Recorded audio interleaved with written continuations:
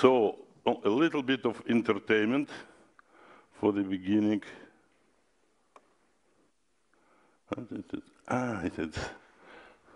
Yeah. Okay, so it was, I've been asked about history of that, how it was developing so many times that I decided to just to have this very short excursion to the States. Yes. Okay, little bit too early, strange. And okay, that's what I meant. Okay, this is the some place in Russia.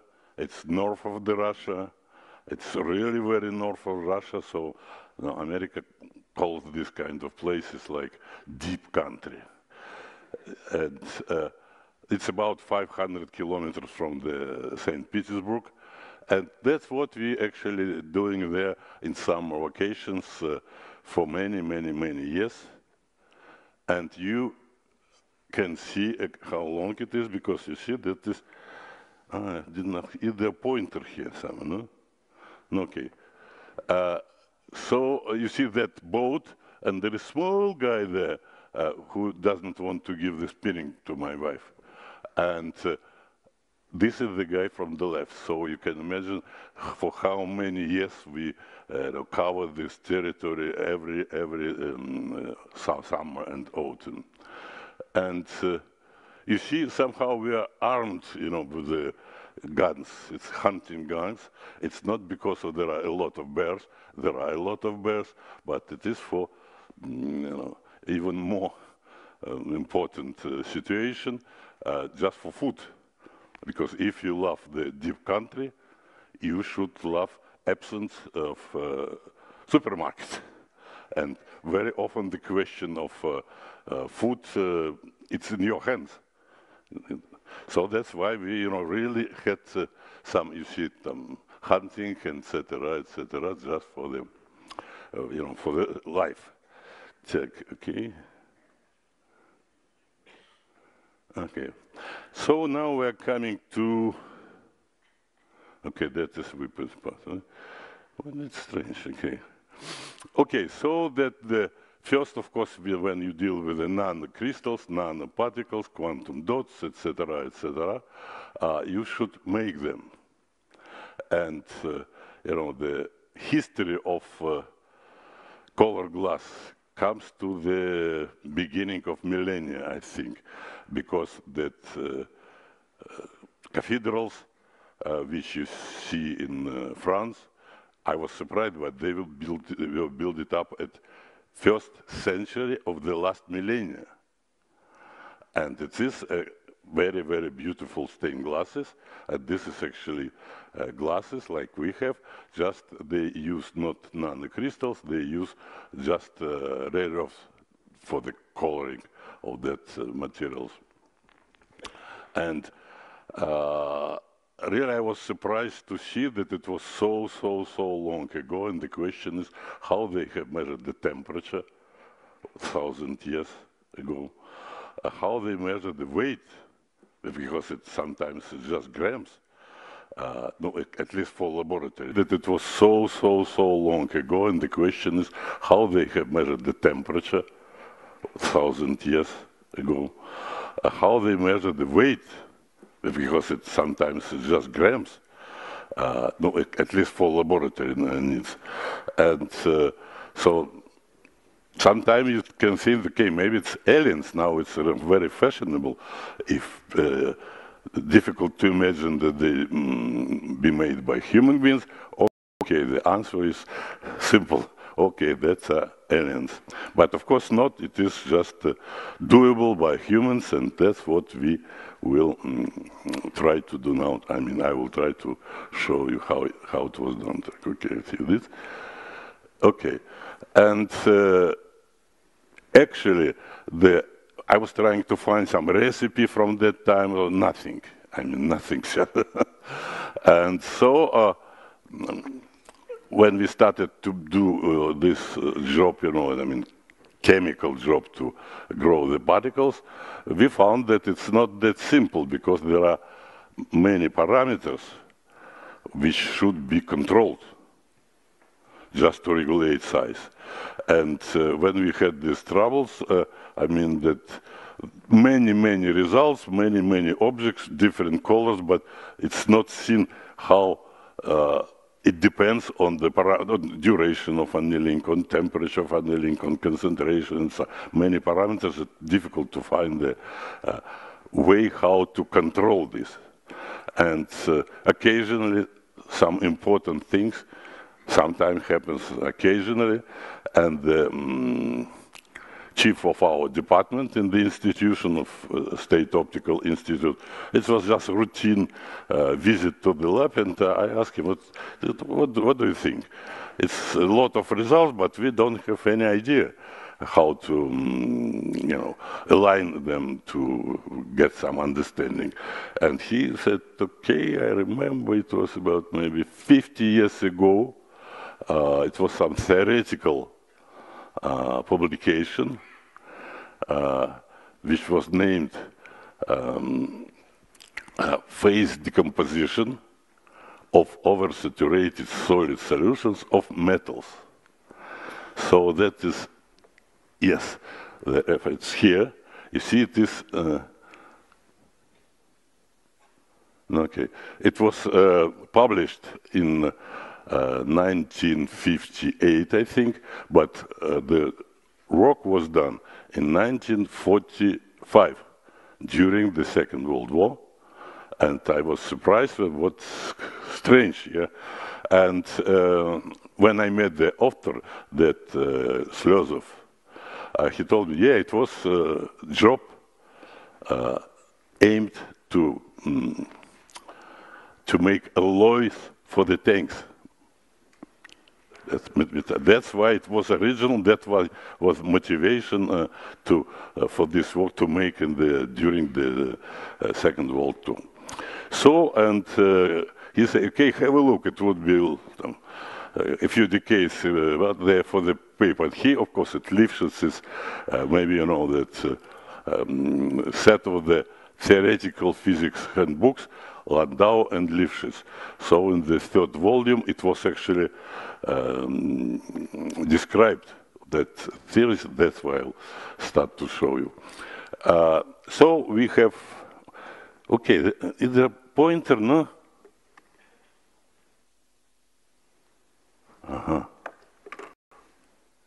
It's just light, right? It'll be up one. Okay. Oops. So this actually, the slide shows the kinetics of the growth of the nanocrystals in the process of phase decomposition of solution, oversaturated solution. And you can see that, as I mentioned, it depends on temperature. So there are a set of different temperatures. Let me check it. Yes, it works. So in this case, it is from 550 to 770 Celsius. And also it is dependence on duration time. So you put the sample in the furnace, you adjust temperature, and you wait some different periods of the times, and you will have these experimental points.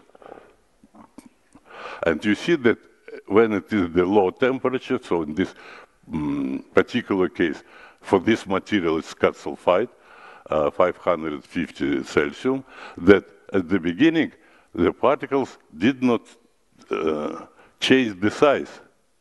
And the next temperature, there is also flat dependence, so all the particles during the annealing at the proper temperature and the proper duration stay with the same size, but the number of particles increases. So that's a process called nucleation and osteotyping, and the check by absorption technique, optical absorption, you can control the amount of the particles. Because the more the particles, the more light they absorb, and you have some specific absorption spectrum, which intensity of which increases just this, this one. Just this time and at the higher temperature this, but number of particles increases, and that we see it by absorption. And this is the nucleation, and I just would like you to pay attention that smallest size is about 1 nanometer. See, that is the scale. So it's 1 nanometer, 2 nanometers, etc. So you can start from very, very low sizes. And this is solid, reliable thermodynamic process. Particles have a spherical shape. It's just nature problem because of the surface tension to have the spherical shape. And it's just nothing to do. I mean, just have the right temperature and the right duration. And there is actually, the theorists were so kind that they made a formula.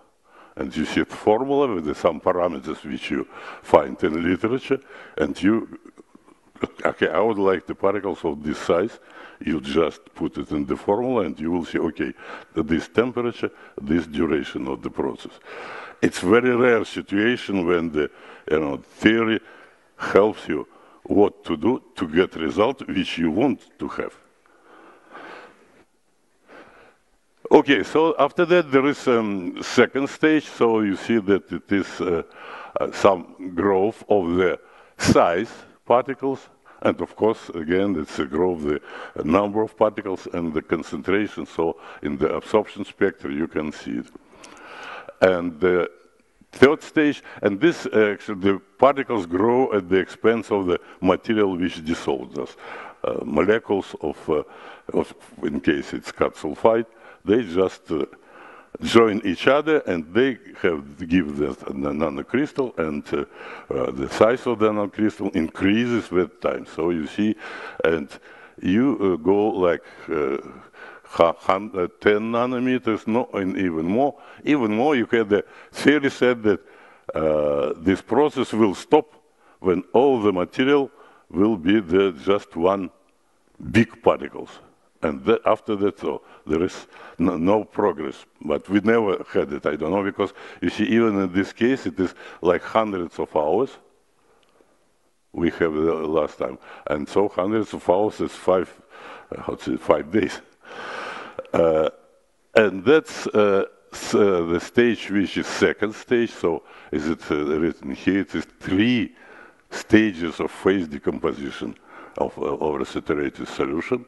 And the last stage, it is the growth of the particles at the expense of dissolution of smaller ones. So when the size increases, concentrations of initial material decreases, and that's why that the particles, bigger particles, start to grow at the expense of the dissolution of smaller ones. That's why the final result of this process is one big particle. Okay, so let's have a look what will be after that. Oops. And here it will be just to say, oops. Okay. And here it's again theory. I just, maybe it's a privilege of our institutions. It was Joffe, Abraham Fedor Joffe.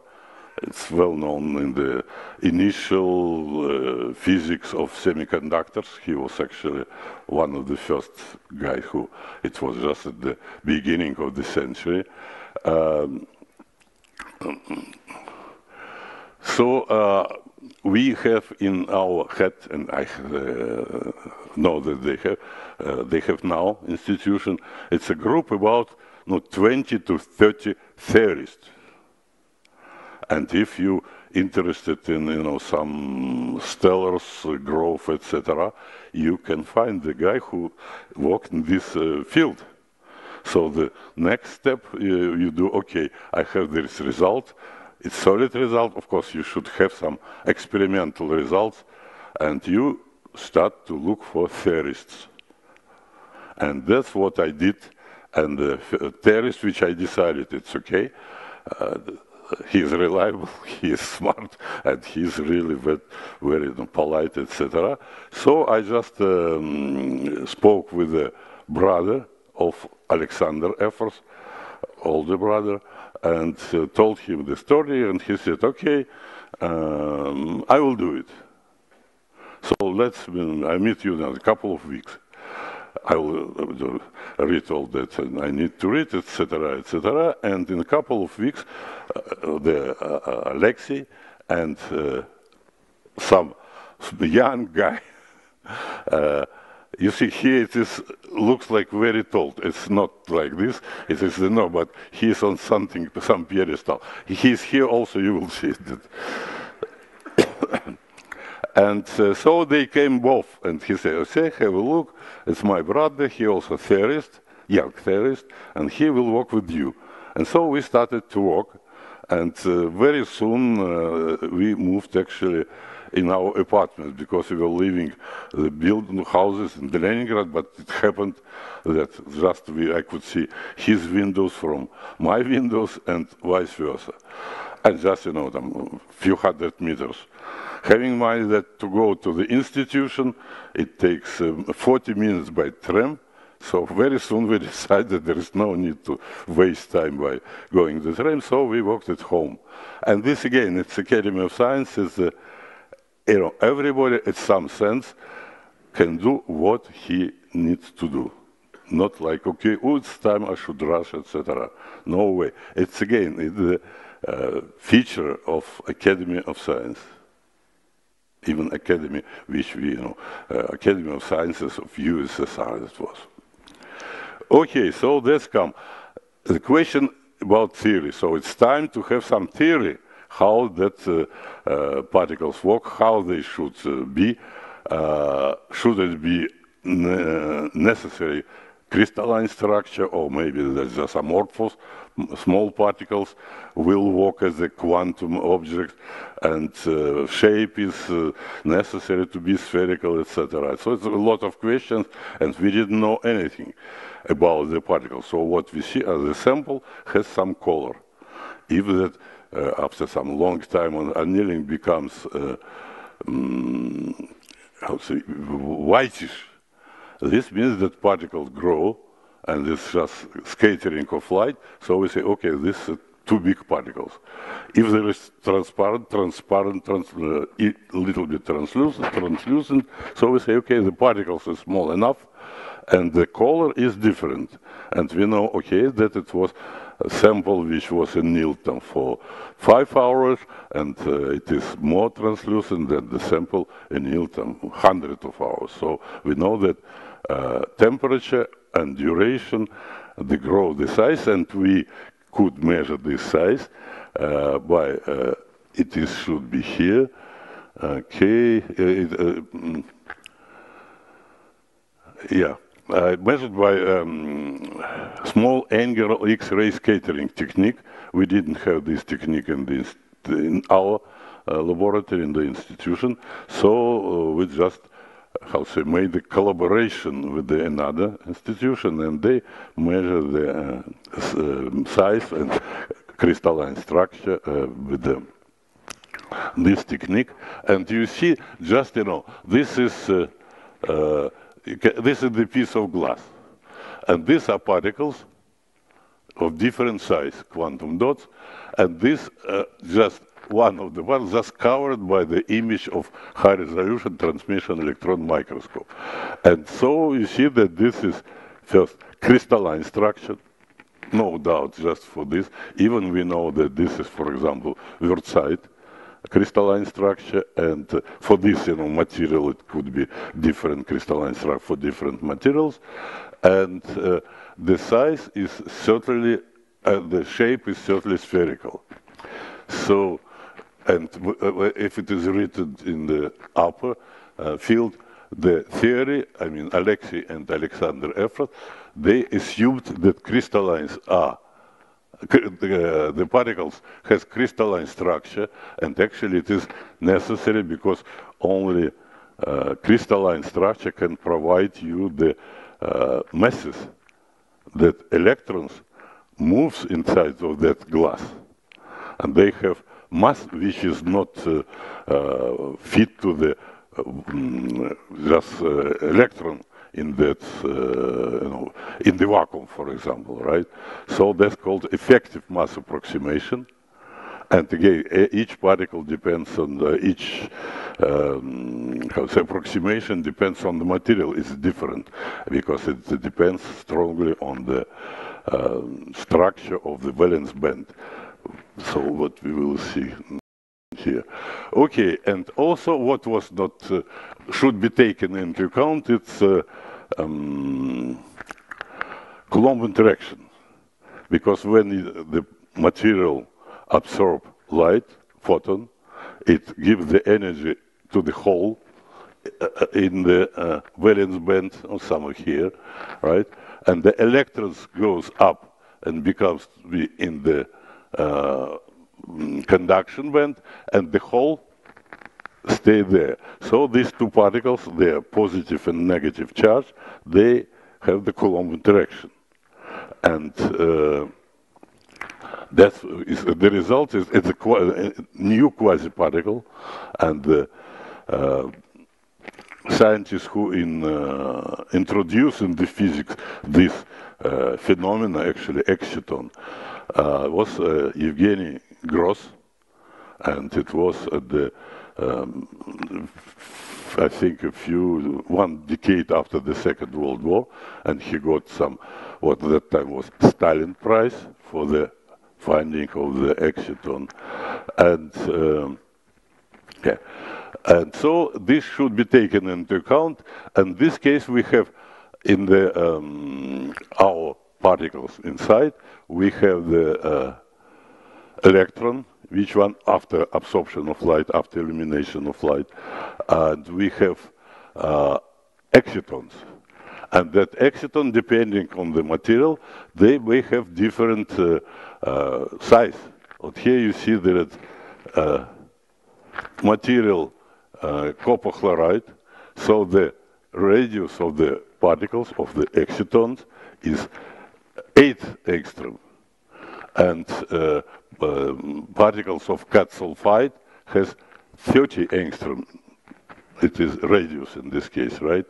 And the case of so-called strong confinement, which cat selenide, and the radius of exciton 60 angstroms, and this is given by nature, so that it depends and determined by material.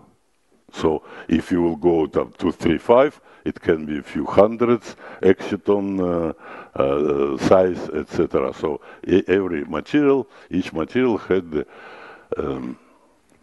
its own size.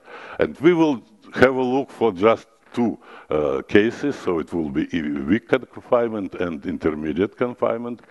And this case actually, no, I will show in the next one, but the formula is actually very simple. I mean, you see that is here, which gives you the, yeah, that is energy of the particles as a function of size. If the size is so that here we have the root of Bessel function, just numbers here. Here this age, and here there is mass of exciton, and here there is radius. Right? Okay, and when we go to the next,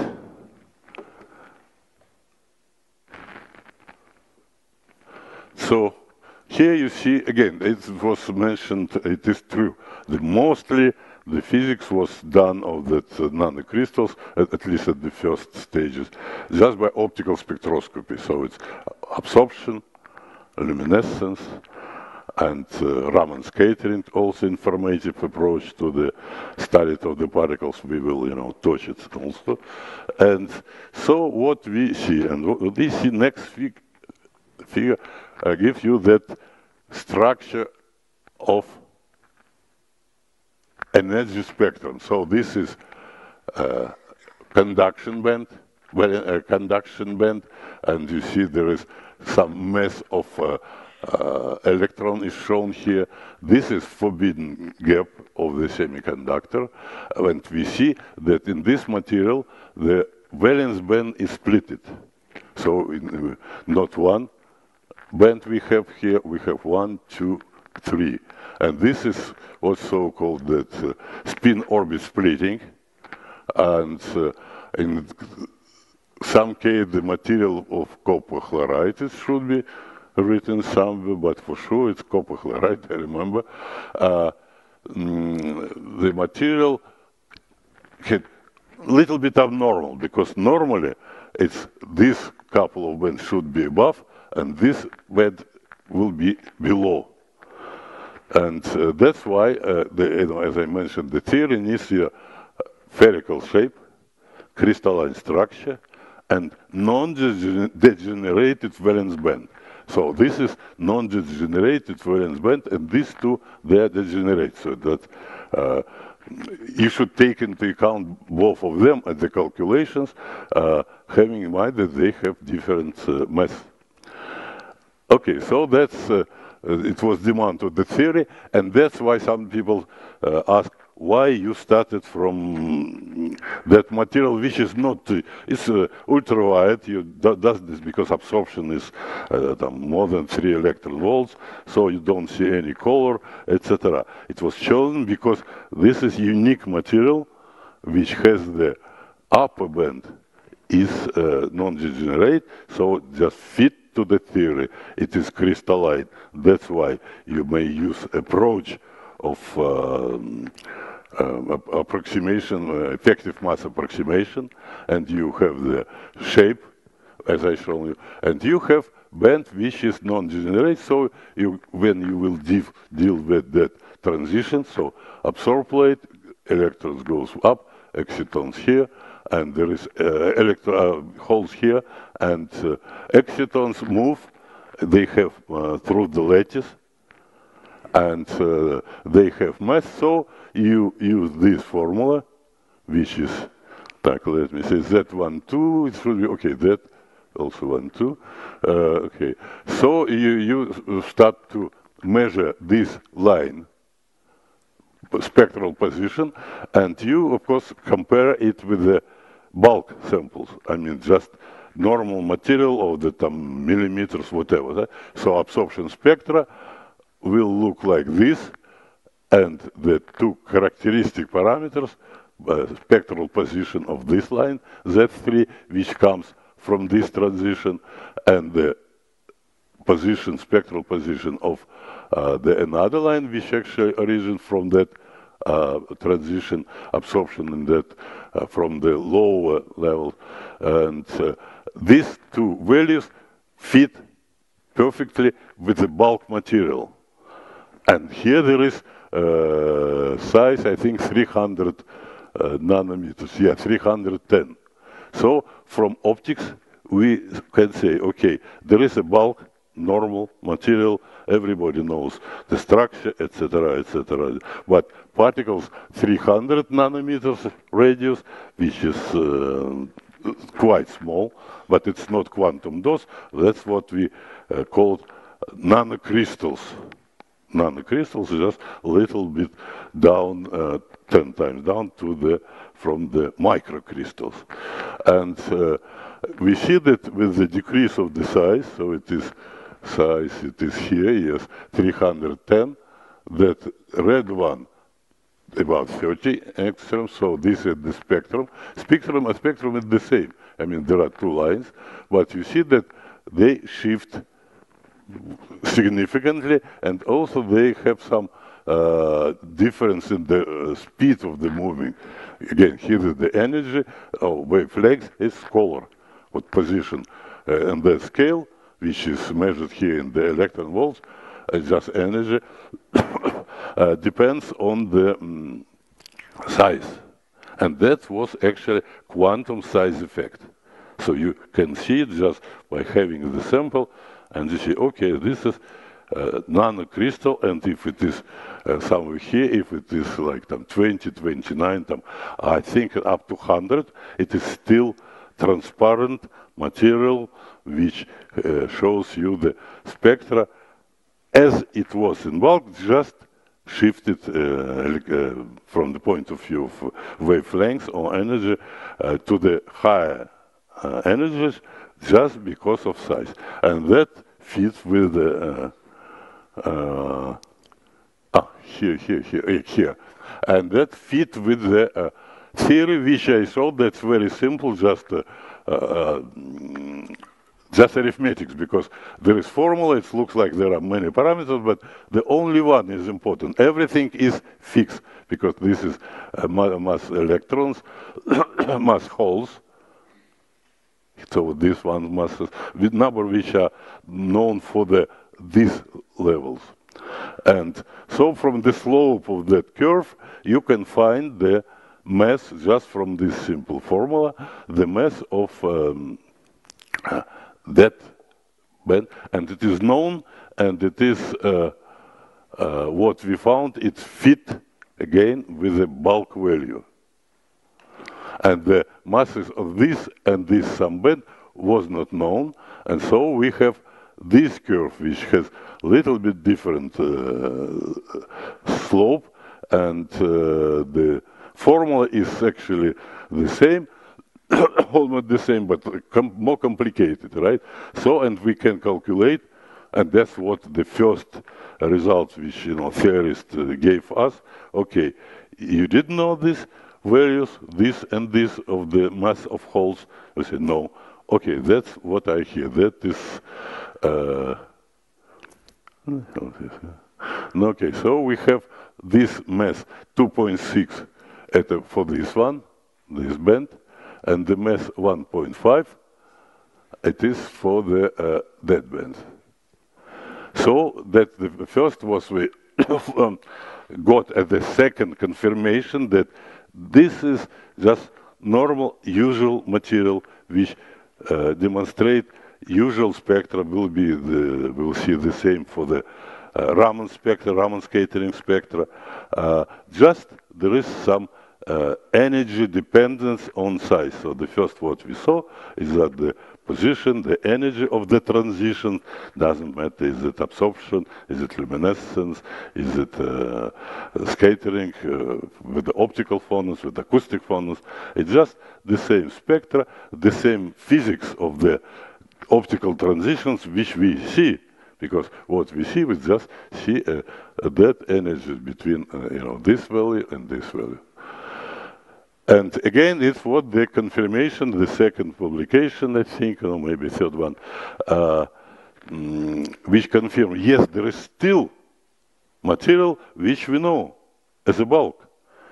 And just the values of these masses for that can be determined from experiment.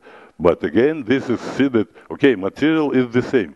The change of the okay. So let's go further. It's just a time to go further, and I will push the Oops.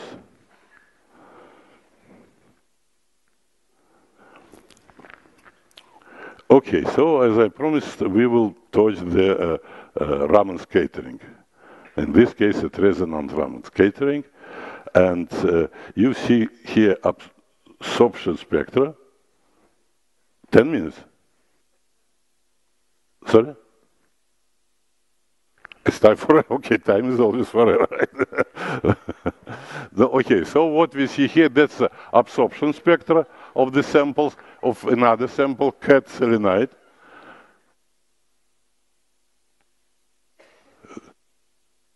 Right now.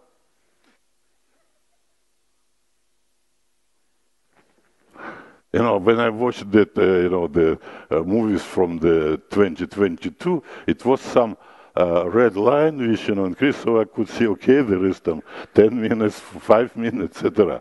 That's okay. Okay, so again, what I just to tell you that we should, okay, that,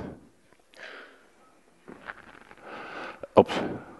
This is another material. Okay, so this is Raman scattering light, so that's 200 reciprocal centimeters. And again, we see that position of this line depends on size.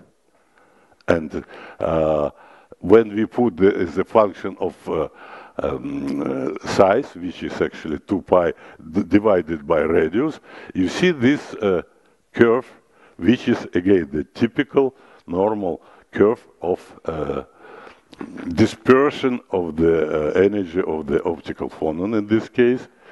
And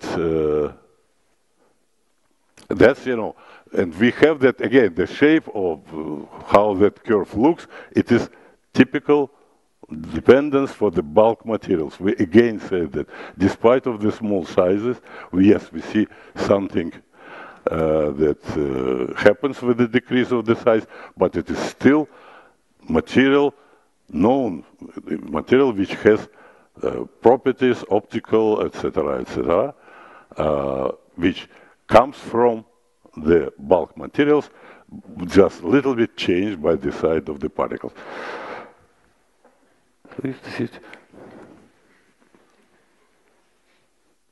Okay, so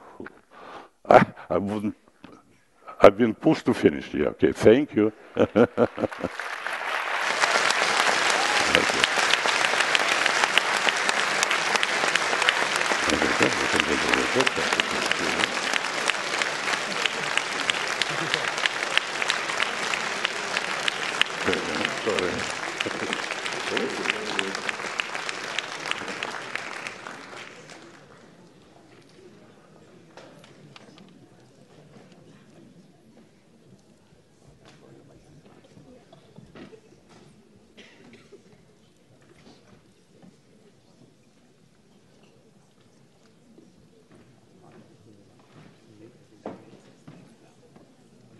Thank you so much, Dr. Yakimov, for this historic insight in how quantum dots were discovered first in glass.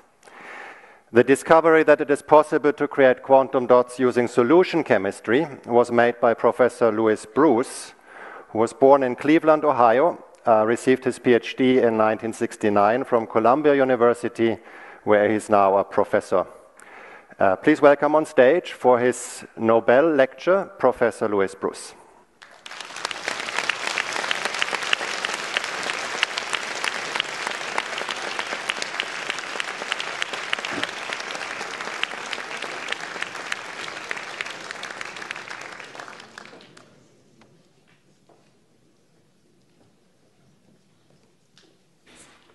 We can just leave it.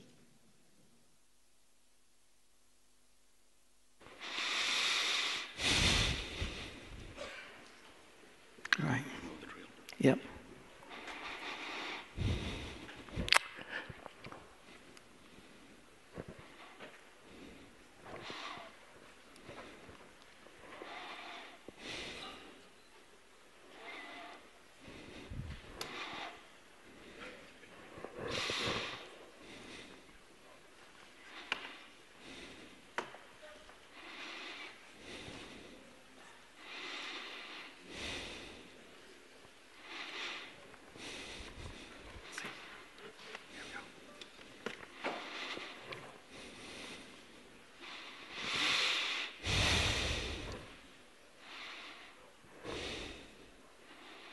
Okay.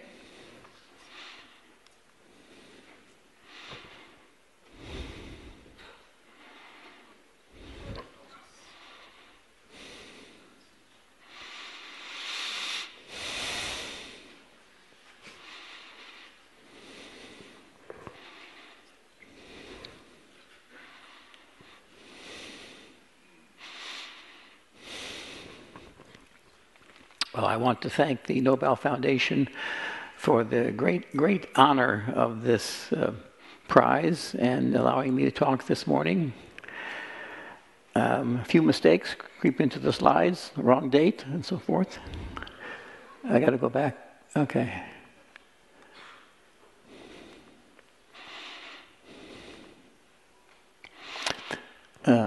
Okay.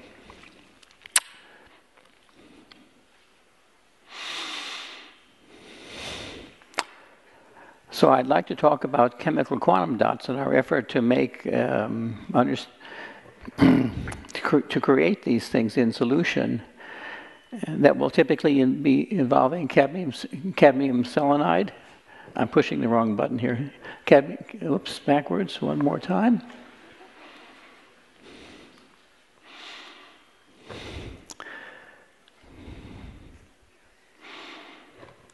Yeah, cadmium selenide, 2,6 semiconductor.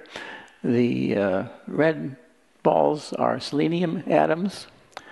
The small ones, blue ones, are cadmium atoms or ions.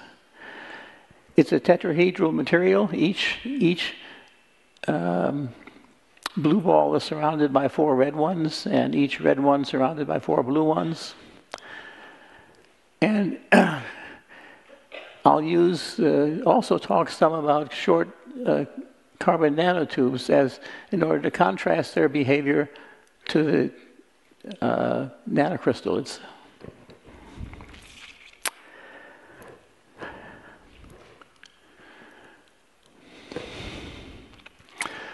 So here's a slide showing nature's, on the left-hand side, biological nanoscience, starting with macroscopic objects coming down in size all the way to proteins. And proteins are about the same size as nanocrystals here, or carbon nanotubes. This might be 35 angstroms in diameter. This one might be 10 angstroms in diameter. This is carbon-60, or buckyball. It was awarded the Nobel Prize some years ago, Rick Smalley and his collaborators. You can see the DNA over here, maybe 10 angstroms, 20 angstroms in diameter, roughly the same as a larger carbon nanotube.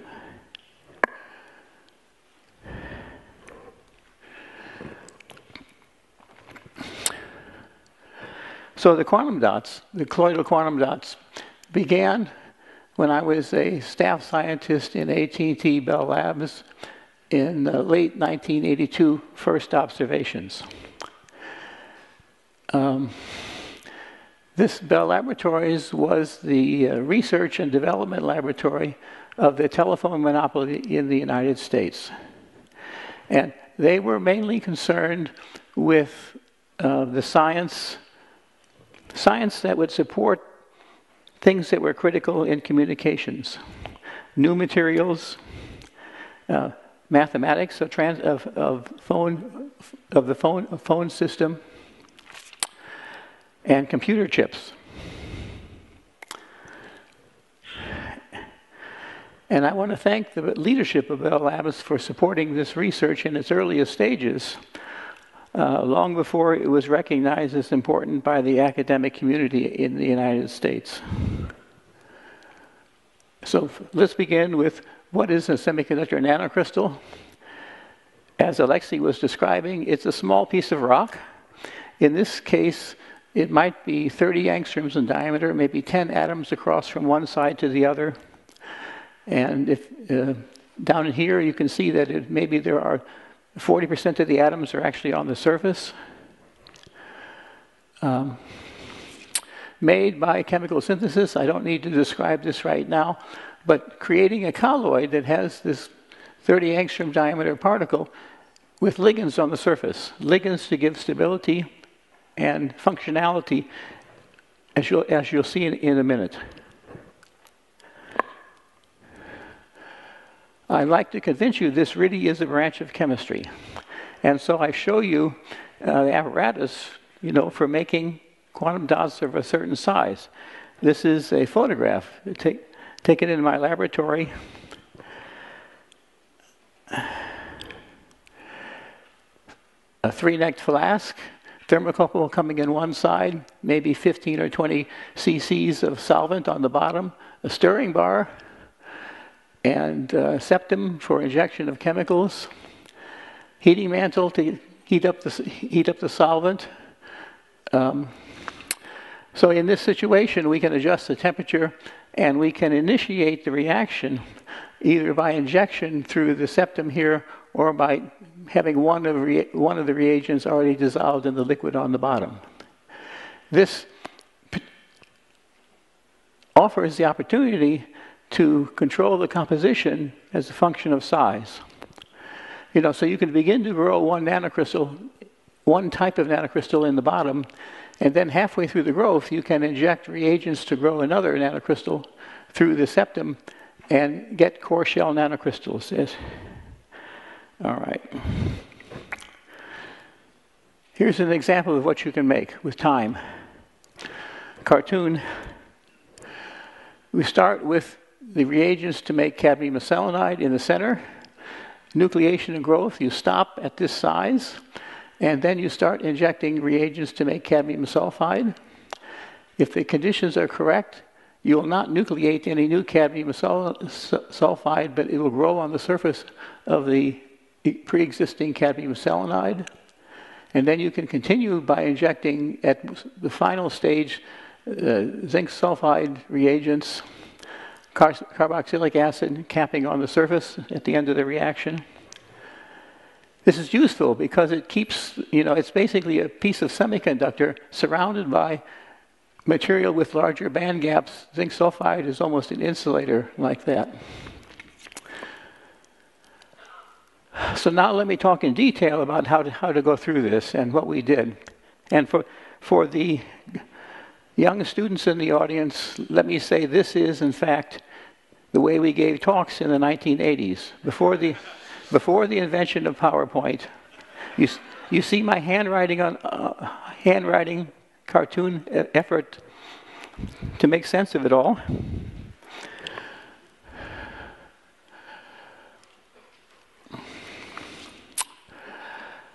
Initially, we worked just in solution. My first experiments were done in aqueous precipitation in aqueous solution, and sometimes in alcohols, and sometimes at low temperature. And a problem with that is that particles, you'll have two particles that are growing, and they'll diffuse and touch each other, and they're reactive on their surfaces, so they'll fuse together to make a dumbbell-shaped particle. And pretty soon you have an aggregation. You don't want that. You want to grow individual particles. So the first effort we made was to use inverse micelle solutions. This is like 1986 when Paul Olivasatos first came to be a postdoc. Inverse micelle solution, maybe 99% heptane and 1% water with some soap. And there's a spontaneous phase separation into these little water droplets 50, 100 angstroms across in a heptane solution. Then the idea was to dissolve cadmium ions in the water, maybe 5 or 10, maybe just 1. And this will be a tiny reagent vesicle that would allow you to grow one particle inside the micelle, and it would be protected against aggregation by the others by the soap structure. And so the second reagent, so we're going to precipitate cadmium selenide. Cadmium's dissolved in the water. Bring in an organometallic reagent, trimethylsilyl selenide. That will hydrolyze and grow to make a small particle. So that works. And you could, as Alexei was describing, you can follow this process by the change in the optical spectrum because the color is proportional to diameter. And I'll talk about that in a minute. You can make a solution like this. And then we figured out that you could control the growth. You know, so you could stop adding reagents. Cadmium all used up. Everything precipitated, let it sit for an hour, and then add more reagents. And what you would find is if you added the reagents slowly, the pre-existing small particles would grow to be larger, but you would not nucleate any new particles. So we had a system by which we could grow various sizes. You know, you start with this, and take the spectrum, make it a little, you know, add reagents, particles would grow larger. You could tell it was growing larger by the change in the optical absorption and the change in the fluorescence. And then we thought a little bit more about what to do with the surface. The surface of the one particle remains very reactive. Okay.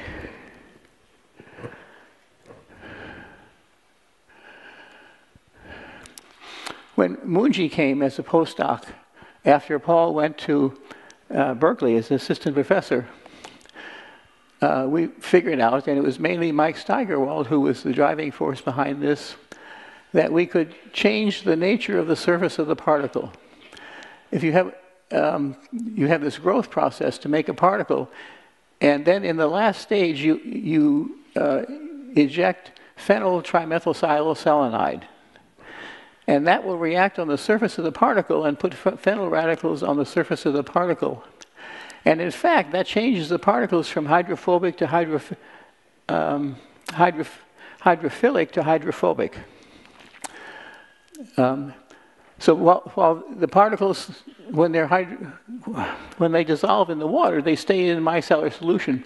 But as soon as you change the surface like this, put phenyl radicals on the surface, they come out of the water and go into the heptane. They're not very soluble in the heptane either. And so they fall to the bottom of the beaker, and you have pale yellow powder on the bottom of this solution. And then, so that means you can extract the particles out of the micellar solution, and you have a pure sample, dry sample of this material. And then we thought about this a little bit more, and in principle, the surface is bound, you know, the selenium atoms on the surface are bound to phenyl radicals. The cadmium atoms on the surfaces are bare, in principle. We wanted to do something with the surface to passivate them even more. So the thought was to dissolve them in Lewis-based solvent. And the lone pairs on the solvent would in fact coordinate, made a dative chemical bond to the cadmium atoms on the surface. So we did that, and first experiment actually was in pyridine, and then refluxing in pyridine, and we realized that the particles were getting better when we refluxed them above room temperature. See, the weakness that we didn't understand in the beginning was all of this prior work was done at room temperature, but the growth is better at higher temperature. Here's an experiment where we refluxed in tributylphosphine oxide at 230 centigrade for 3 hours. And it made larger particles, beautiful red solution of wurtzite structure. This was making zinc blende, this is making wurtzite. You don't need to understand the difference between these two structures. Anyway, there was a route found to better materials by working in Lewis-based solvents at higher temperature. But this was not understood. What was actually going on here. It's a recipe, you know, for making larger particles, but it didn't work all the time. It was intermittent, and it was obviously being controlled by some impurities, something we didn't have under control. Wasn't ready to publish by any means, but it was an existence proof that you could. You know, nature had found some way to make better particles. This is the problem that Moungi took to MIT when he went to be assistant professor, and you'll hear about all of this shortly. Bell Labs is a very collaborative institution, and you see we're able to do lots of characterization of these materials, this one and that one as well. So this synthesis, chemical synthesis in solution, can work spectacularly well when it's optimized.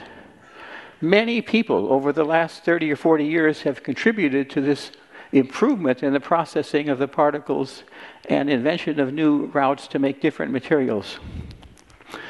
And you see here some data from the laboratory of Chris Murray, who at that time was at IBM and who's in the audience today. This is making lead selenide nanocrystals, and you can see that perfect little cubes. Each one's a single nanocrystal. You see in this higher resolution image the lattice planes of the individual atoms.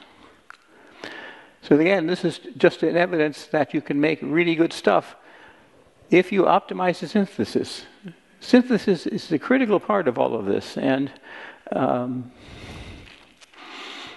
okay.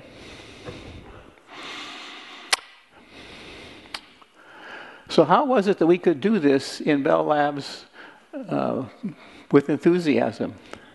So Bell Labs was concerned with the future of computing and the future of microelectronics.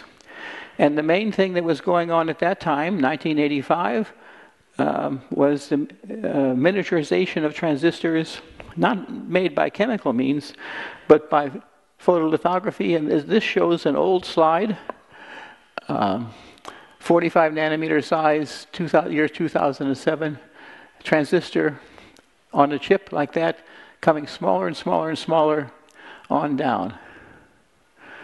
So the thing which drove the industry was made computers better and cheaper, more powerful, was this miniaturization. And so but that would have to change. Silicon has certain properties as a bulk material. When you get it small enough, as Alexei has been describing, its physical properties, the mobility of the electron, the optical properties would change, and the transistor design would have to change accordingly to reflect the fact that the properties of the very small particles were different than the properties of the bulk material. So in our minds, we were doing long-range basic research of relevance to the future of the industry, relevance maybe in 10 years, 20 years out, who knows? And I looked up in preparation for this talk the current status of these computer chips. And everyone has a cell phone. And pulled this thing out, and in here is a chip designed by Apple, the M1 chip. This chip has, it's hard to believe, but the truth is it has 110 billion transistors on one chip in an organized fashion to do computation. Can you imagine, this, after all this work by so many people over the decades, 110 billion transistors on one chip. So this now has pushed down into the regime that we were thinking about in the 1980s.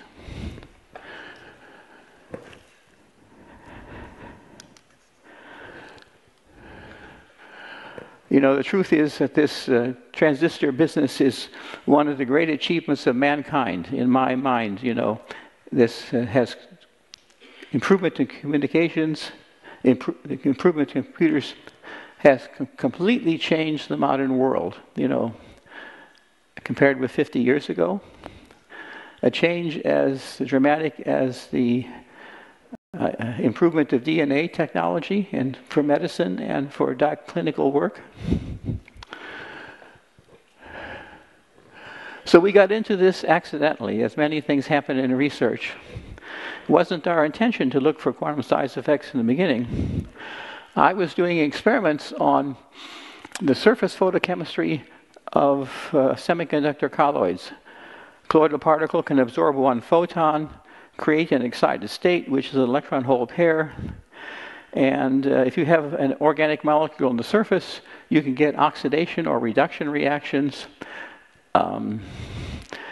That experiment is best done in a colloid because the surface area is so high between the solvent and the surface of the solid material.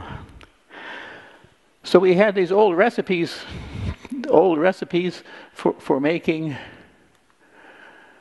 colloids, and occasionally I would. I got to get back to the right place here. Occasionally we'd make a colloid, and the band gap was a little bit larger than the bulk band gap, and I didn't know why. And you can see that here.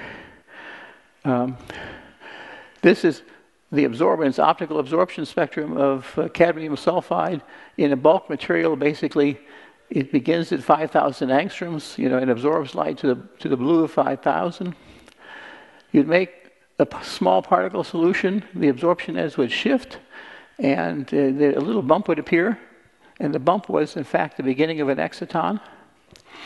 So this was evidence that we had, just as Alexei was describing, we had come into the, we were by accident now getting small enough that we were intermediate or hybrid between molecular properties and solid state properties. We were in this intermediate regime.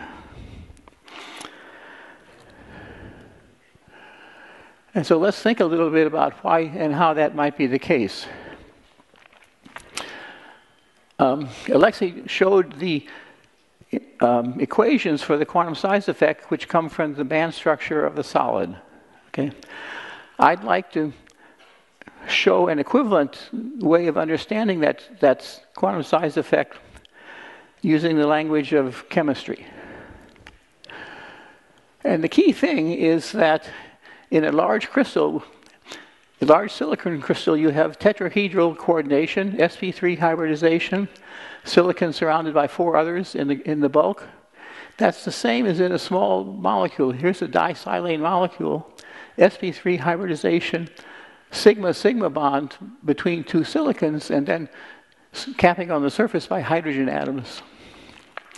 Local chemical bonding around each silicon atom is the same in the molecule and the crystal. That's the key. And so here's the way to understand how this connects with the solid state. This little red dot is 1 silicon atom, and what energy is plotted on this scale. And across here is the size of the nanocrystal, of the number of silicon atoms in a nanocrystal. If you have the 2 silicon atoms, disilane, sigma bond formed between 1 silicon atom and the next, like that.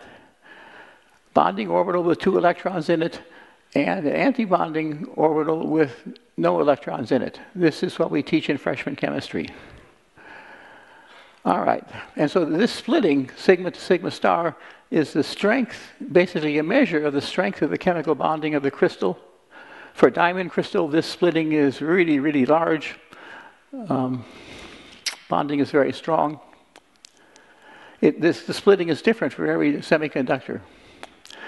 Now, suppose we get to the situation we have a really small silicon cluster that has maybe 10 or 15 of these bonds in it, like with capping on the surface. So you have, in fact, 10 sigma orbitals, 10 sigma star orbitals. So these couple together, and to make a narrow band of molecular orbitals like this, spreading out with the center of gravity with the original sigma orbital. Many, many more states here, and a width developing as a function of size. The mathematics of this width is known, you know, and that mathematics is equivalent to the band structure equations that Alexei showed. So in molecular language, this is a molecule, big molecule.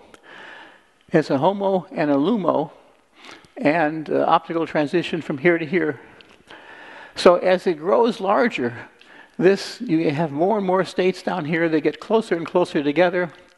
Eventually, they overlap with respect to their natural widths, and you form a band of occupied orbitals, which in the solid-state language is the valence band. And there's a band up here of empty orbitals, the conduction band. And so you can see that in the asymptotic limit of a larger crystal, there's a band gap that controls the absorption. To the blue of this band gap, you know, it's absorbing at every wavelength, and it's transparent to the red of this gap. This is the HOMO and the LUMO of the bulk crystal. This is the HOMO and the LUMO of the nanocrystal. You can see just by the way the problem is set up symmetrically, this HOMO-LUMO transition is larger in the crystal, the chemical quantum dot, than it is in the bulk material. So this energy difference between here and here is in fact the quantum size effect. And it means that the stability on a per atom basis in the cluster is less than in the bulk material. The prediction is that in a quantum dot, you have discrete molecular orbitals, although very close together. And so if the resolution is good enough, you can see these various transitions close to each other. So the continuous spectrum of the bulk material breaks up into a number of closely lying optical transitions. Looks like a molecule, like an aromatic hydrocarbon. You know, an aromatic hydrocarbon in solution might have a number of excited states that you can resolve. Semiconductors luminesce, and you know, when they're made well, when they're crystalline, and you control the number of defects in them, they luminesce really well. The optical signals that are carried in optical fibers are made by little semiconductor lasers. Christmas tree lights are now made by light-emitting diodes of semiconductors. The laser pointer in here is semiconductor-based. And it's true as well that the quantum dots will emit light very well if they're well made, crystalline, and the surface, the chemical valence on the surface is corrected. All right, here we go. There's another thing going on. It's a shame I don't have a good picture of that. You have a quantum dot like this. It has an electron and a hole in it, and the electric field lines begin on the hole and they terminate on the electron, and they pass through the semiconductor mostly, but some of the electric field lines fringe out and then come back into the nanocrystal to terminate on the opposite charge. And so that means the Coulomb attraction depends on the dielectric constant of the solvent as well as the dielectric constant of the semiconductor. And so this is an attraction, and it's a little bit stronger. Let me go to the next slide. If we drop back into the solid state language, this is the quantum size effect due to this incomplete band structure. And this is the Coulomb attraction between the electron and the hole. And so the HOMO to LUMO transition occurs at this energy, asymptotically coming into the bulk band gap, but shifting blue as a function of smaller diameter. It's a very simple model. It's approximately correct, but it has the virtue that there are no adjustable parameters in this. It's based entirely on things which you can measure in the bulk, and then in zero order you can use it to predict what the band gap will be of a particle of a certain size of that material. Effective masses and the dielectric constant are different for each material. Okay. So putting this all together, we can recognize spectroscopic regimes for quantum dot as it grows larger. If you have just maybe 10 atoms, it is a molecule in all respects, and the chemical bonding is different than in the bulk, has no relation to the bulk. But as it gets larger, the chemical bonding and the structure will shift into being an excised little fragment of the bulk, especially if you terminate the surface. And so in this size regime, you get these quantum dots that we're making through solution chemistry. You get to even larger. When you get to diameter equal to the wavelength of light, then there's further changes in the spectra due to electromagnetic effects. There are also kinetic size regimes that I don't have time to talk about. And I just have 1 minute, so let me just I'll give you what else is going on in nanoscience with respect to the electrons. So what are the electrons doing? When you think about this intermediate size regime, there are a number of things which happen which are not characteristic either of molecules or the bulk material. One is this quantum size effect that I've been talking about. That's a single electron property, shown by quantum dots. There's strong electron correlation. This is single electron property. This is a multi-electron property. For example, if you have electrons want to avoid colliding with each other. They all have the same charge. So in a bulk material, if one electron is coming like this and the other electron is coming like this, they're heading towards each other. One can turn up and the other can turn down and avoid each other. So that this process of avoiding each other is a very strong function of dimensionality of the material. It's much harder to avoid the collision in 2 dimensions, and especially hard in 1 dimension. And this can be shown in excitons and carbon. Well, yeah, let me go back and get it to the right place.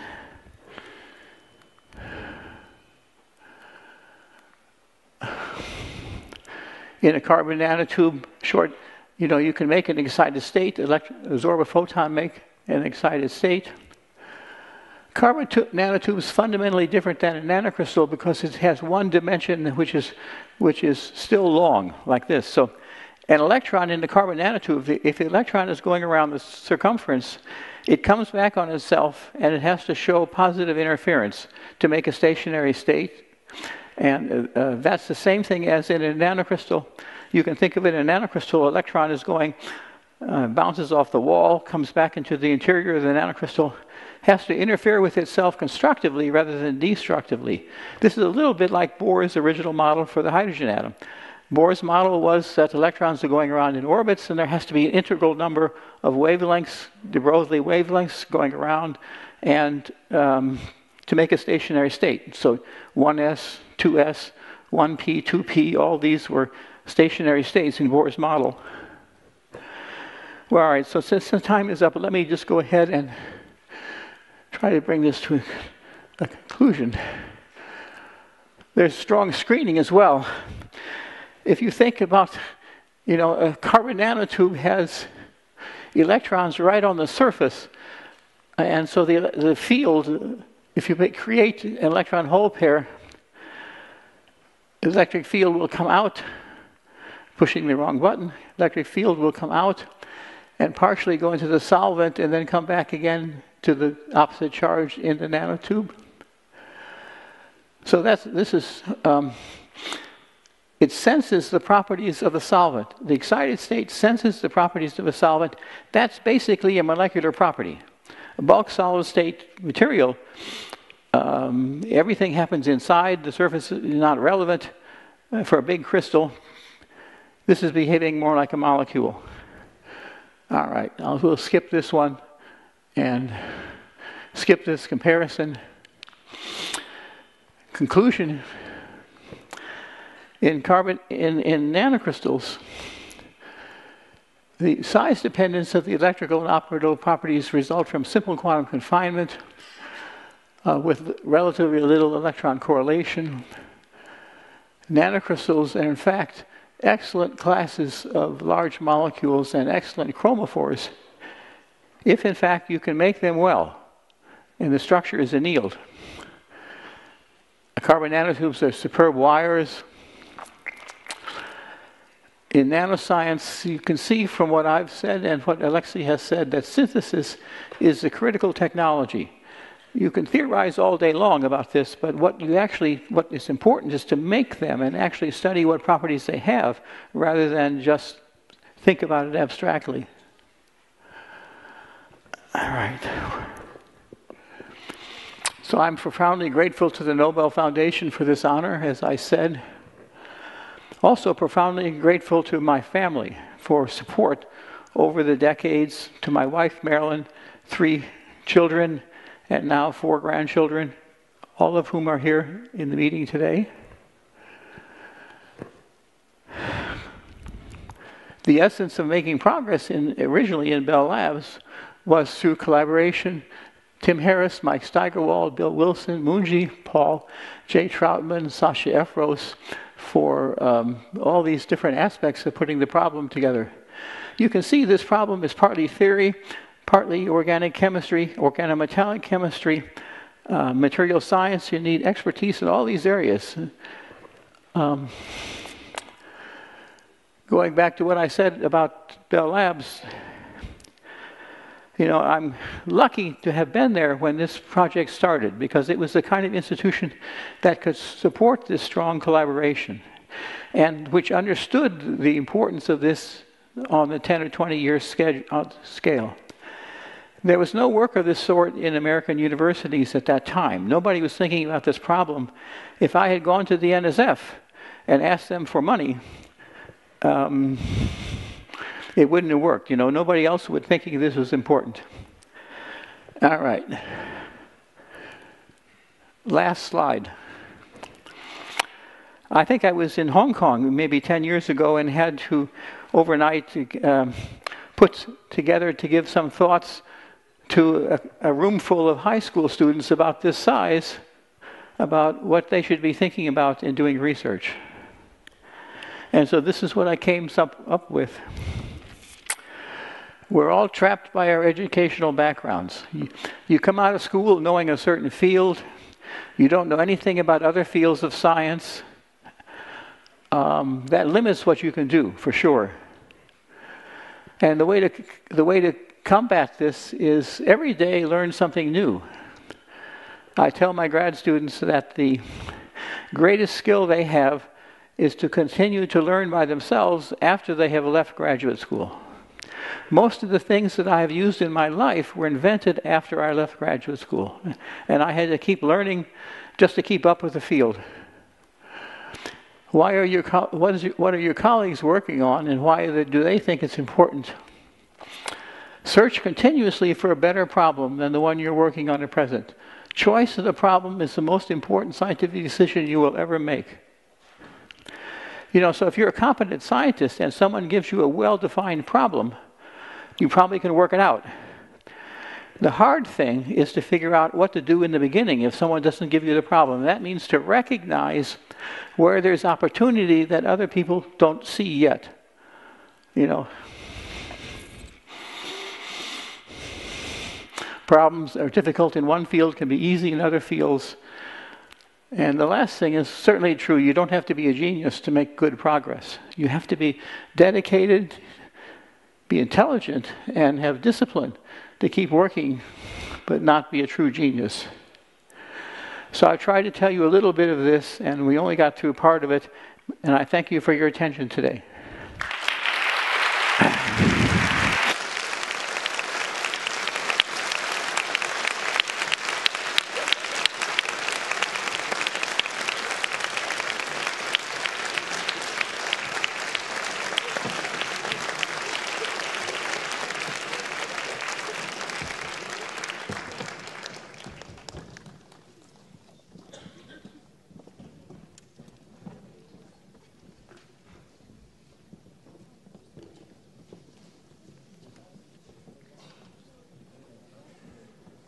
Thank you, Professor Brus. To bring quantum dots to technical applications and everyday applications like we see them today, a method was required that would enable the production or the manufacturing of quantum dots with very high quality and in a scale, in a way that allowed it upscaling into industrial scale.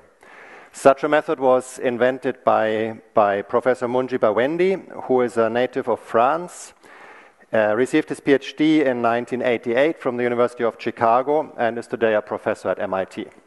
Please welcome Professor Moungi Bawendi for his Nobel Prize lecture.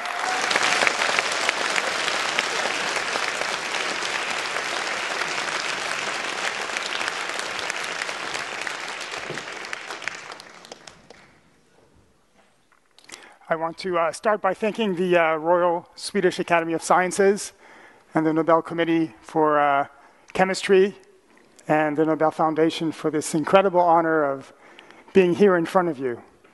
As was explained in the last two talks, quantum confinement is key to understanding the properties of these semiconductor nanoparticles, these quantum dots. And what you see here on the screen is a series of vials of different sizes dots that are emitting at different light frequencies. And at a basic level, you can think of quantum mechanics being the important property that the electrons acquire at this small size scale. When you think of an electron in a circuit, you think of a small particle moving around with a velocity, etc. When you try to stuff an electron in a small box, like a small nanoparticle, that electron can no longer be described as a little piece, as a little particle moving in the circuit. It can only be described through the laws of quantum mechanics. It becomes a wave. And as you know, when you have a wave in a, for instance, in an organ pipe or in a flute, that the size of the wave depends on the boundary. So a small organ pipe has a smaller wave in it, a sound wave, than a big organ pipe. And it's that effective idea that happens here with the electron and the quantum dot. And that change in the wavelength of the electron eventually gets translated in a change in the wavelength of the light that is emitted by the particles. So the red particles have a longer wavelength and the small particles have a shorter wavelength. I want to start off with my timeline from my time at Bell Labs to my time at MIT, where we ended up creating this synthesis that is recognized by the Nobel Prize Committee in 1993. I want to thank especially the students that were with me at the time, Chris Murray, David Norris, Manoj Nirmal. It took an adventurous group to join a young assistant professor on his journey at the time. So let me start with the Bell Labs prep that Lewis talked about, what I will call the phosphine prep. At the end of 1989, I was a postdoc, and I stumbled into that. The phosphine prep, and I have my slides also from 1990, etc., on transparencies. The micelle prep, it should be called the inverse micelle prep. Steigerwald, Alvasados, and Brus developed that before I came as a postdoc, basically creating little droplets of water and making the reaction at room temperature in these droplets of water to eventually create a small powder of particles. And what they had found that by annealing the particles at, for instance, in a Lewis space like 4-ethylpyridine at 160 degrees, you could make better particles. The water amount regulated the particle size. So what they had found that by boiling in pyridine, these particles, sometimes they found this very interesting transition, this very sharp peak in the optical spectrum around 410 nanometers. And my job was to try to figure out what was that. And I really didn't know any chemistry. And really, Mike Steigerwald, who is here today, taught me everything I know about organometallic chemistry. I was a theorist first, and then I became a spectroscopist. And then, through an accident of time and space, I ended up at Bell Labs working with Lewis, who really taught me how to be a scientist. So I didn't know what a Lewis space was, so I asked Mike, what is a Lewis space? And Mike showed me a bunch of Lewis spaces in his lab, so I took a bunch of these things and I started cooking the particles and whatever I could find. And for most of them, nothing much happened, but there happened to be a bottle of tributylphosphine where some magic happened. And you can see the word magic on this slide. You don't see that very often in a scientific talk. It was because we really didn't understand much what was going on. But what we found was that these particles grew and changed color. And at the end of the process, we obtained this amazing sample, much better than we had seen before. And I wrote a paper on this called the X-ray structural characterization of larger cat selenide particles, and this is the experimental section. And you see underlined in red the words occasionally. That was part of the magic. So occasionally a red color appeared. What we had created was a material that had a much better crystalline structure than before. The optical properties was much better. So as you go down the side here, you see this very broad-looking thing on top. And as you go and anneal at higher temperatures, eventually coming to this phosphine prep, you start seeing the appearance of structure in the spectrum. That showed that the particles were getting better. We did X-ray analysis, and the width of the peaks that you see on top are an indication of the coherent size of the crystal that's in it. So broad peaks means that the material is mostly amorphous, and sharper peaks means that it's more crystalline. And so as you see that, as you anneal at higher temperature, the crystallinity also increased. Going to low temperature is also something that we do quite a bit. This is at 15 Kelvin, because at room temperature, your analysis of what's going on is hampered by thermal noise. Things get broadened out by thermal noise, which you can eliminate by going to low temperature. And what we found was this sharpening of the spectrum, indicating that we could now see really the size distribution was getting much narrower, and we could really see this wave, the electron wave, this exciton, being very well defined in the particles. And most importantly, in the lower left-hand side here, you see by combining this really beautiful sample with an optical method which selects the biggest particles in the sample, we could see the very sharp structure of vibrations of the atoms inside the particle. That showed us that we had finally found something that was really quite crystalline of the quality that we were after. But the problem is that I could only make one size. And if you're trying to understand the size evolution of material from molecules to the bulk, and you've only got one size, you don't really have what you need. And so that's when I come to MIT. We tried to reproduce this with Chris Murray and David Norris, taking little seeds of these water-based materials and growing them in the phosphine, and quickly realized that this irreproducibility was a huge problem. The lack of size was a huge problem. And within a few months, Chris Murray and I, thinking about the nucleation and growth of making crystals back in the 1950s, which is what I had been using when taking little seeds that were water-based and dissolving them and growing them further. So we got rid of all the water-based part, and we switched completely entirely to organic, air-free based organometallic chemistry. And instead of making little seeds in water, we developed a process called the hot injection method, which is what people call it now, where we introduced and this is a picture of Chris and David from that time here. We introduced the precursors rapidly through a syringe here into a hot solvent that contains the surface molecules that slow down the growth and provide a uniform surface of the particles.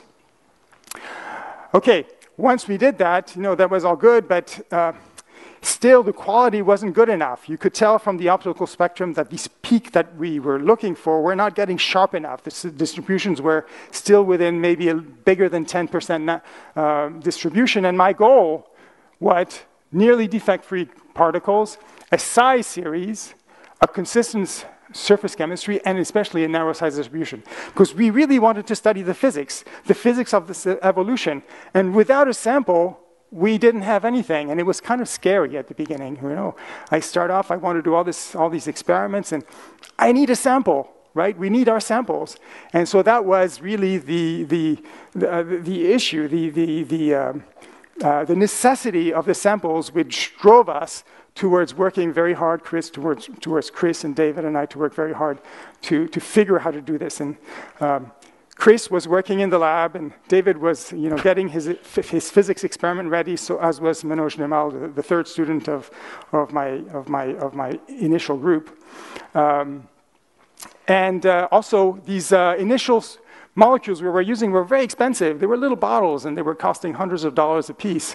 We were running through that really quickly.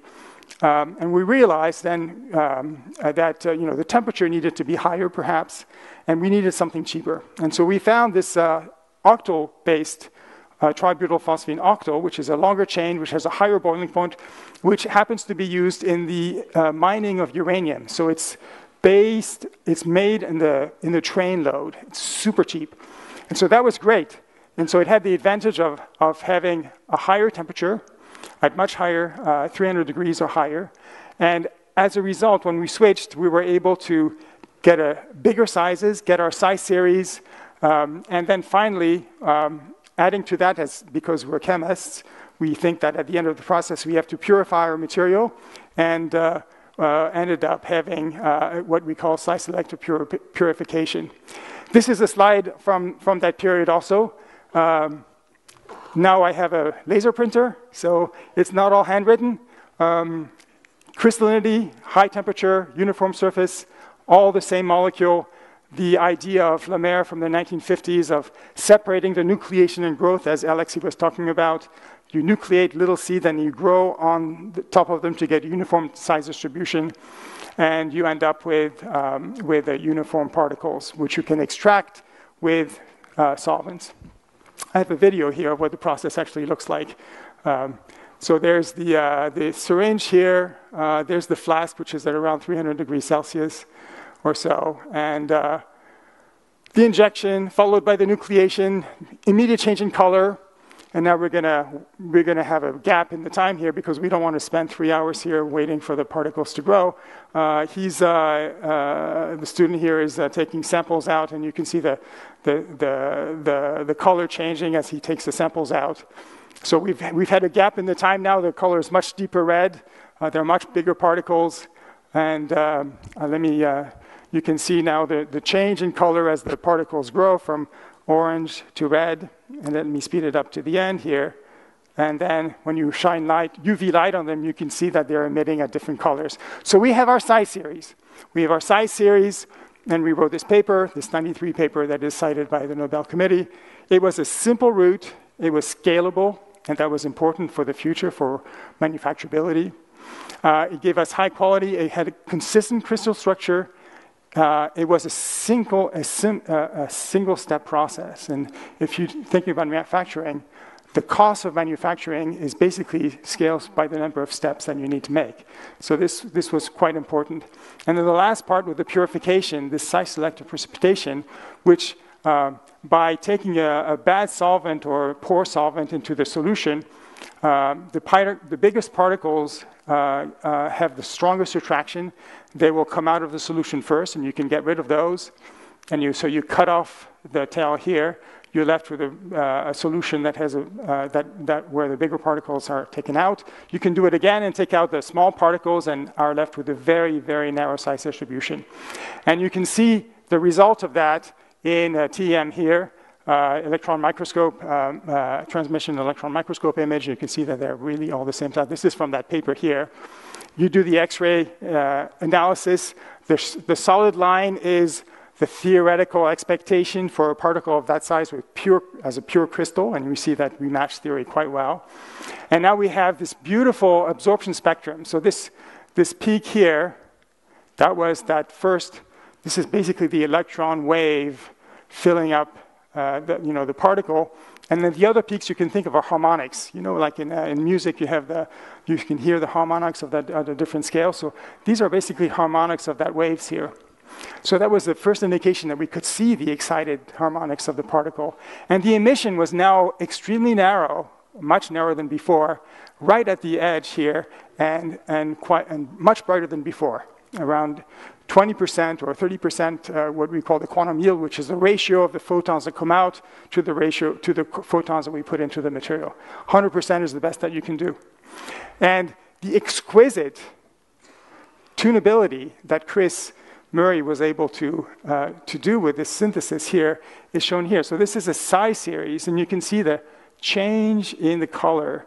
This is 400 nanometers is blue, 700 is quite red, and you see the change in color. So the difference between any of these two is basically a handful of atoms that give you this huge change. And then as you look at a blow up of a few of the ones on my left here, you can see these harmonics being shown very nicely.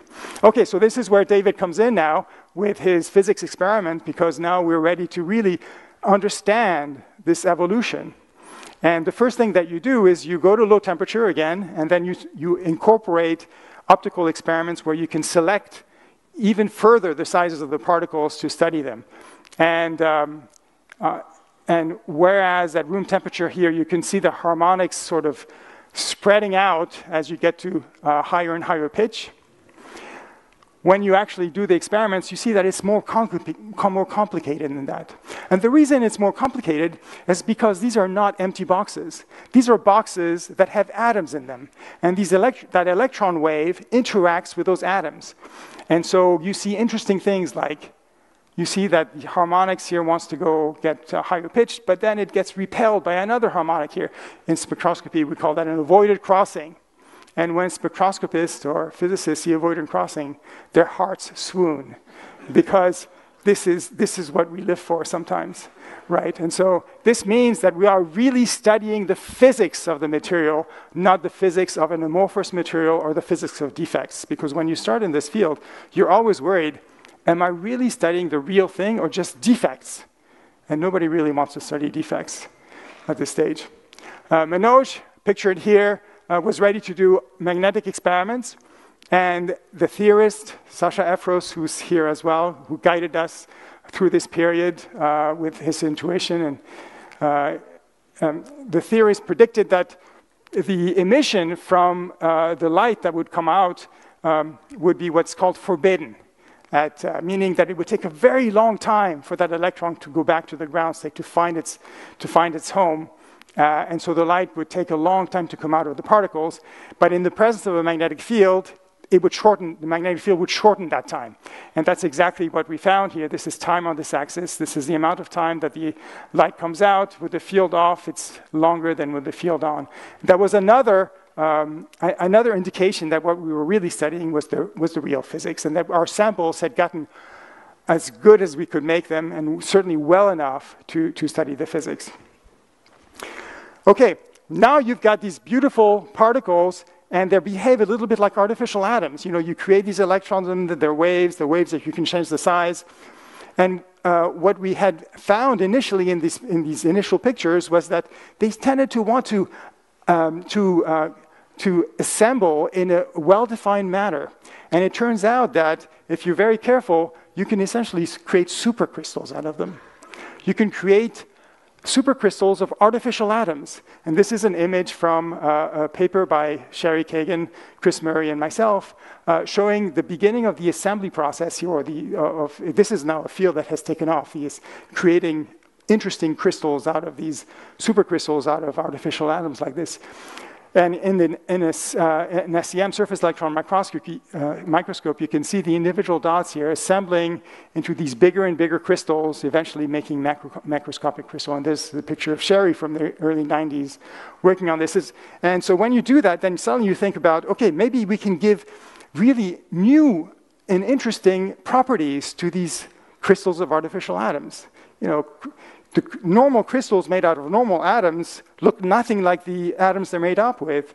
You can make semiconductors, you can make metals, you can look at transport properties. And so this is what we were thinking about. You know, how can we now use these particles as a new periodic table and make new materials? And there's a huge field working on that now, and Sherry and Chris are still working on this area now with beautiful, beautiful results. Okay, I want now to spend... okay, this is a picture from 1998 that shows the characters of the story. There's Sherry, there's Chris, there's David Norris, there's myself, Sasha Efros, the theorist, Tim Harris, who was at Bellas at the time, who will come in my story very briefly in a minute, and Manoj Nirmal on the side here. Okay, a big improvement, a step towards the commercialization of the material was this realizing that you could keep adding new materials on the surface of these growing particles. And there was a series of papers in the mid-1990s. Margaret Hines and Philippe Guillaume showed us that you know, you could get quantum yields as high as 50%. So there was an improvement of what we did, better stability, and a bunch of us worked in that areas at the same time, giving us these beautiful colored vials, emissive. And when you have tunable colors that are bright, that can all be created using a simple blue light, you start to think, how can I use this thing for? This is kind of an amazing new material. What can I do? What can I do with it? And this is where the application started. The first use for them was not a real commercial application. It was the realization that these things were now very stable and good enough that we can actually see them one at a time. And when you see them one at a time, you discovered a wonderful new world. For instance, you discovered that that these things are like stars. They blink on and off, and we have to try to understand that. You discover that you can actually go and look at the spectrum, look at of these materials, and you see that as you cool down, that they're all different. They all have different spectra, but they're very, very narrow. You can see that here on the scale here. And that has then you look at the dynamics, you see all sorts of new dynamics that you didn't expect. This is the the exploration of science. You find a new material and you do experiments, you find things you didn't expect. So we saw this is energy on the scale as a function of time. You see jumps. So basically these little particles become sensors of their environment.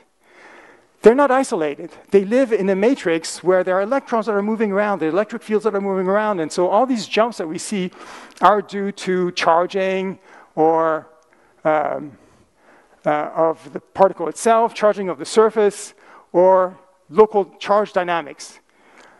Eventually, we figured out how to make the particles so that they were less sensor of the environment, more stable. And recently, that has allowed us to apply these materials, or begin to apply them in quantum optics. And what you see here is a recent result showing what is called two-photon coalescence. So if you can get photons coming from these particles that are indistinguishable, that look alike in every possible way, and you put them on a beam splitter here, one coming from the bottom, one coming from the right, from the left here, instead of coming out in stochastic way, they will always come out together. And this coalescence is a hallmark of what we need, what is important towards making a quantum communication and quantum computers optically. I talked about particles as building blocks. I want to show you one example of super nanoparticles. This is combining quantum dots here, semiconductors, with magnetic particles to create these superparticles now that are even bigger. So this is the building block idea. These superparticles are made up of luminescent quantum dots and magnetic little particles, and so they react to a magnetic field by being attracted to it. So they're both emissive and magnetic. They end up being these little core shells where the emissive particles are on the surface and the magnetic particles on the inside. And so you see this beautiful order happening. When you have particles that are really all the same size, really like atoms, when you put them together, they can order in really interesting ways. And you can see the chemical analysis on the bottom. The first application happened in the late 1990s in biomedical imaging, cell labeling. And there was a company that was created to commercialize that, and they did really pioneer work on that. And you can see here a cell labeled with quantum dots in the nucleus and dyes on the outside, and the dye bleaching out and disappearing as the quantum dots survived because they're little pieces of rock. We did a bunch of in vivo experiments and showed that by choosing the surface ligands correctly, then we were able to make these things biocompatible. So in green here you have the vessels in this image here, and then we inject quantum dots, and you can see them sort of getting out of vessels into the tissue without aggregating. And so this then has led to a whole bunch of studies of using the quantum dots to understand the tumor microenvironment, for instance. This is an image of using quantum dots to double label cells in vivo. These are hematopoietic precursor cells using intravital two-photon microscopy, and you take two colors, red and green, and only those cells have receptors on their surface that can bind to these two colors, and the final color is blue, which labels the nucleus of normal cells, but not those of those basically stem cells. And so now when you go with a microscope and you look for yellow, which is the combination of red and green, you see this one cell here, which is the cell that you're trying to study, and you want to study its microenvironment to see how it survives in the bone marrow, in this case here. Color downshifting. This is basically what color downshifting is in the previous slide. It's taking the blue color and creating new colors out of it. And this is the big application. There were two companies that were pioneers in this, Nanosys and QD Vision. The first commercial product was using LED light, and which at the time was too blue, and incorporating a little bit more red in it, using a quantum dot film on top. That came out in 2010. It's a little too complicated for a light bulb, which doesn't cost too much money. So that turns out not to be a great commercial success. But people are still working in that area to make the color of LEDs more acceptable. But the application that turned out to have legs is in displays. Because the gallium nitride blue diodes were invented and were being used to create the light in displays. The first television was a Sony television based on cadmium selenide. Then Samsung introduced indium phosphide quantum dots, and now a lot of these displays, which they call QLED, are based on using gallium nitride blue emissive diodes, and then green and red LEDs, quantum dots to create the panoply. It gives you displays that are less energy intensive with better colors. I'm going to skip this last slide, this last application, and go directly to the to my concluding remarks here. So at the beginning, we were interested in quantum dots of semiconductors. The process that we invented, that Chris Murray invented along with David Norris in my lab, can be applied to many other materials. Can be applied to metals, semi-metals, magnetic materials, ferroelectrics, oxides, etc. The process of assembling these particles into these artificial solids, you can combine now all these materials together. And you can think then of what the future could be if you combine a magnetic material with a semiconductor and a metal material in an organized way and combine those properties together and create new things. And that's what the excitement is. You know, we're creating new things. We're not quite sure where it's going to go, but we know that something interesting is going to come out. Over the course of the last 30 years, people, by adding different kinds of ligands, have figured out how to make spheres and cubes and rods and platelets, make them helical like DNA, chiral, handedness with handedness. These assemblies can also incorporate organic materials. So we have now a new world, this new nano world of material, which we can try kind of like really like a periodic table, which we can begin to assemble and see what new properties come out. The applications, I showed you light emission applications in displays in the biomedical area. Solar energy is another big one that people are working on. Catalysis and photocatalysis, this is where it started with Lou Brus at Bell Labs. There's still a huge amount of work going on there and a lot of progress. And I think the future is bright in that area. Electronics, optics, quantum system, you name it. The field has grown exponentially. And the more people you have working there, really bright people, the more likely we are to come with applications that are going to change the way that we look the world around us, that we live, as the displays have. Now, funding is a really important part of the work that we do, and we wouldn't be able to do that without funding from both government sources, foundations, and private companies. It's not enough to have government funding. You need to have a mixture of both, of all three in this world. And finally, I want to thank especially the students that did this work. The students are the heroes here. They're the ones that actually are in the lab doing the work every day and accomplishing these miracles. And I thank you.